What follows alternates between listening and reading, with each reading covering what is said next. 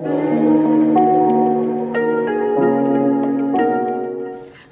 my name is Amina. And I'm Alia. We're in grade 10, and we are making a video on how to write a perfect design report. I think we can all agree that design is a complicated subject. It's impossible. Don't listen to her. In this video, we're going to show you how to write specifically Criterion A so that you get an 8. It's possible. So in this video, we're going to break down Criterion A into the different sections. We're going to discuss the mind map that every student does at the beginning of their report.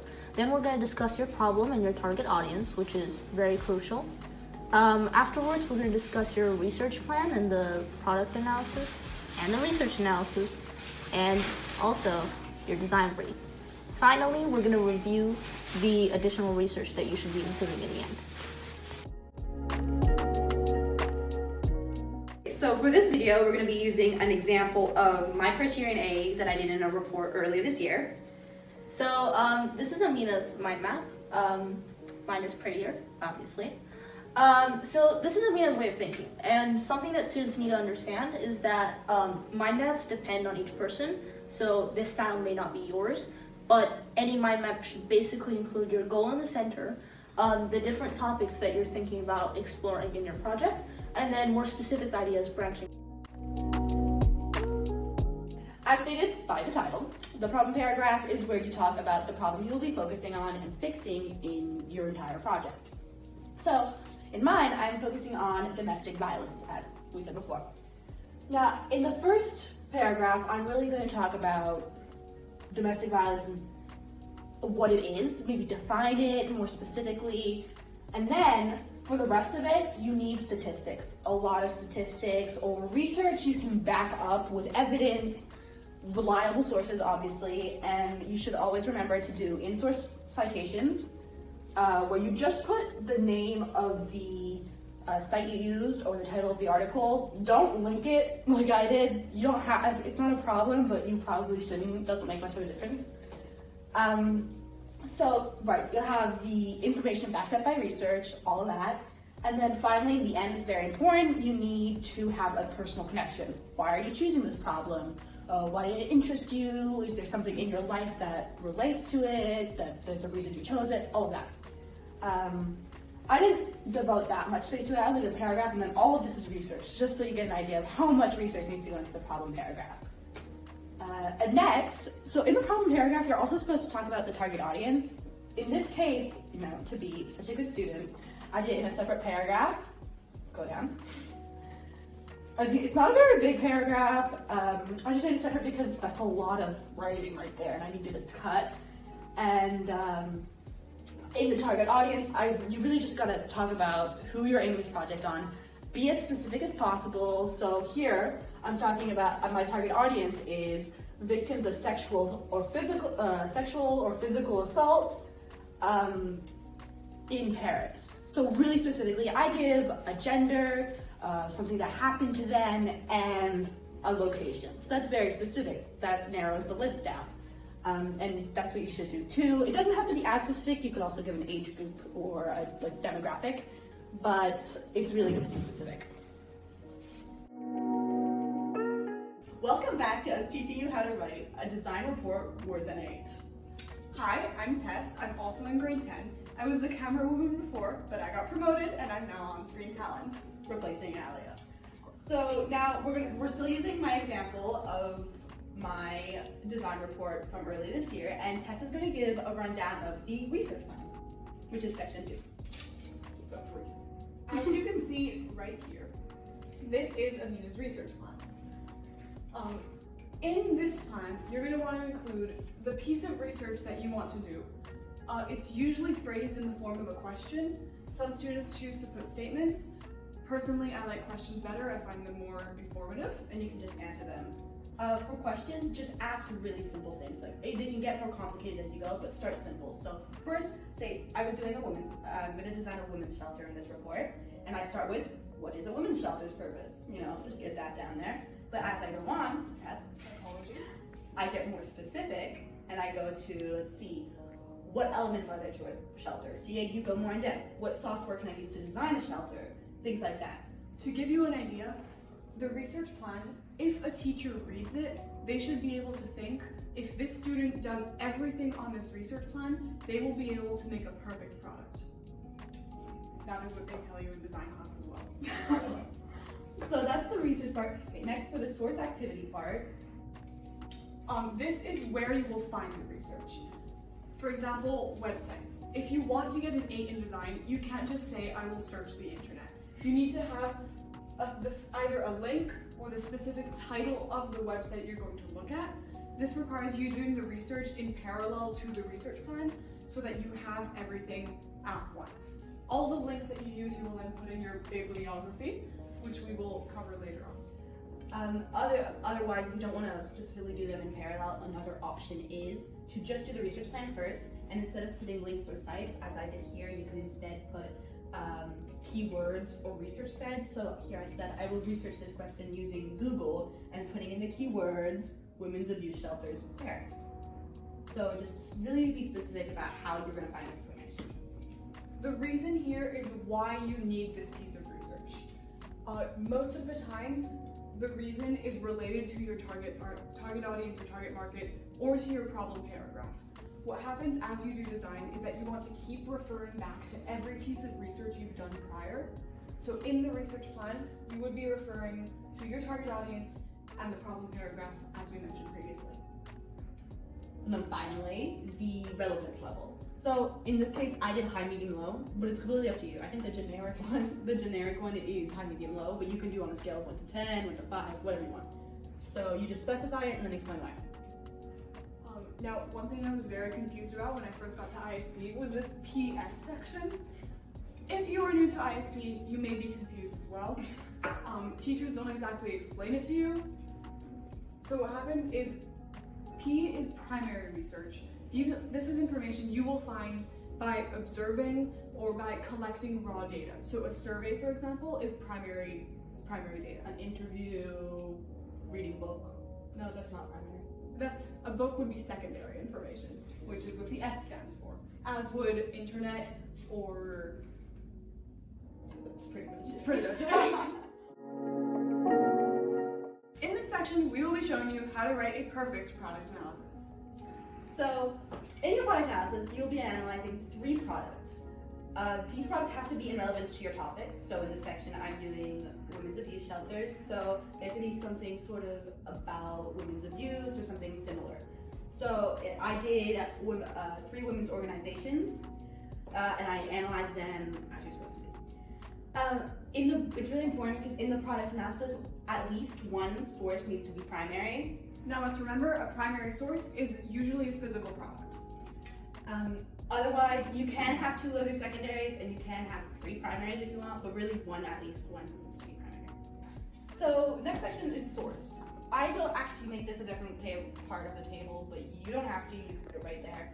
The source should just cite your sources, just like we discussed before. Next is questions.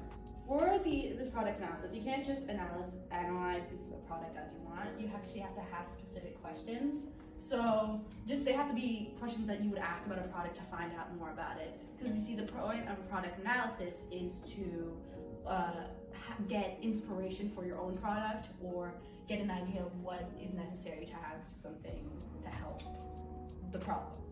So now, as you can see, Amina has questions very specific to her product.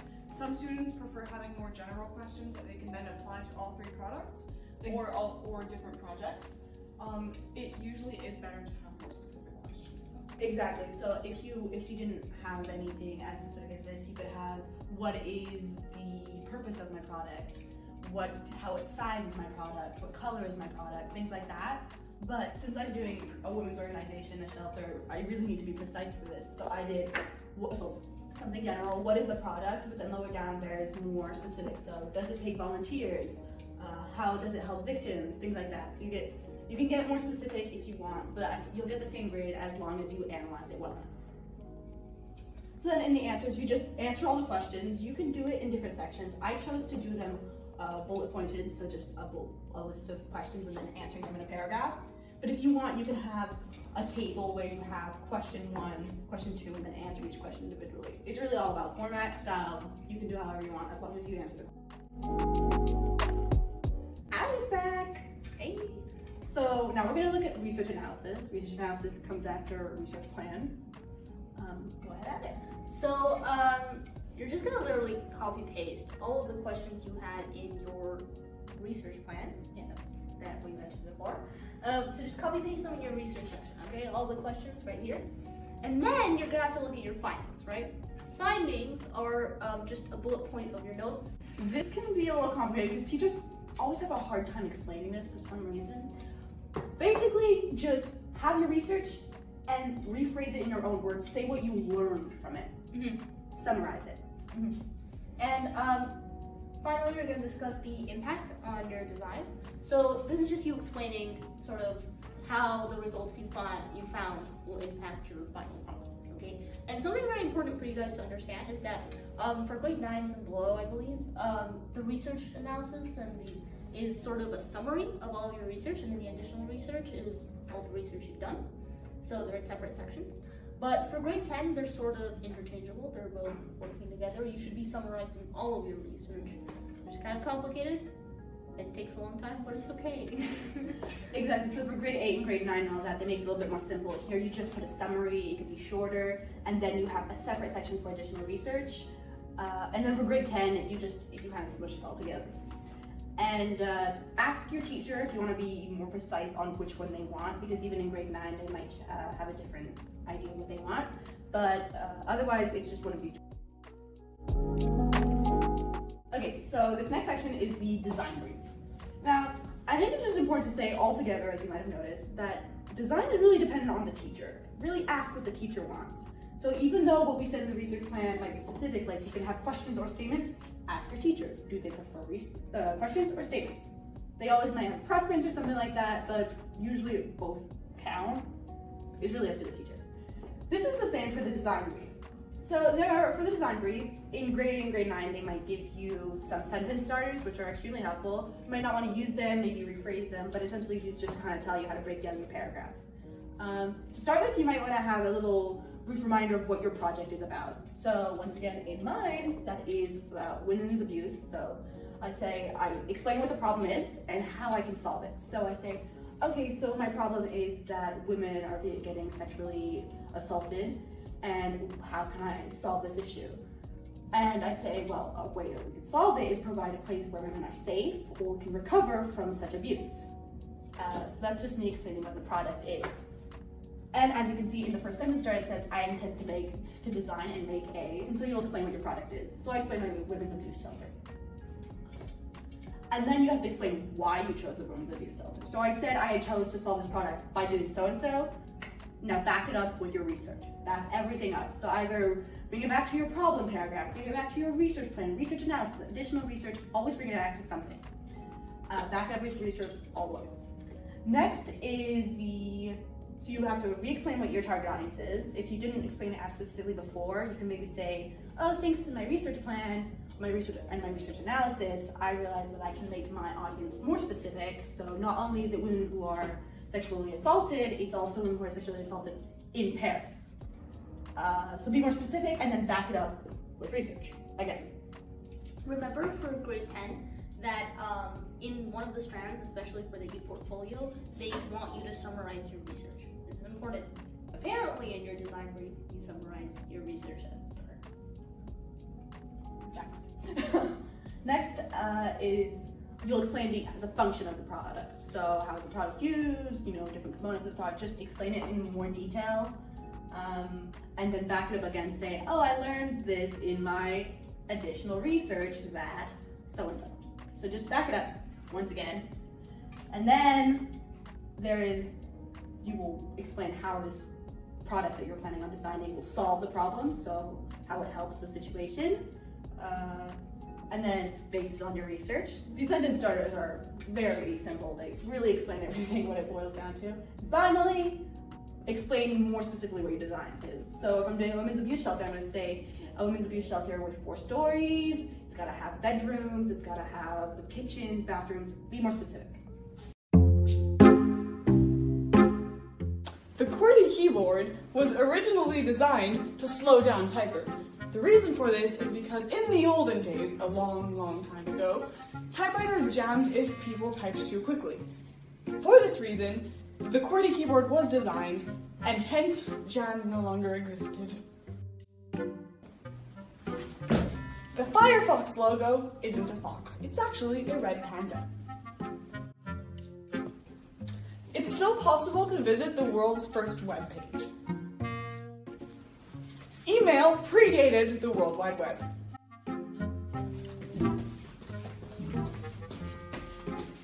The vast majority of the world's currency is digital.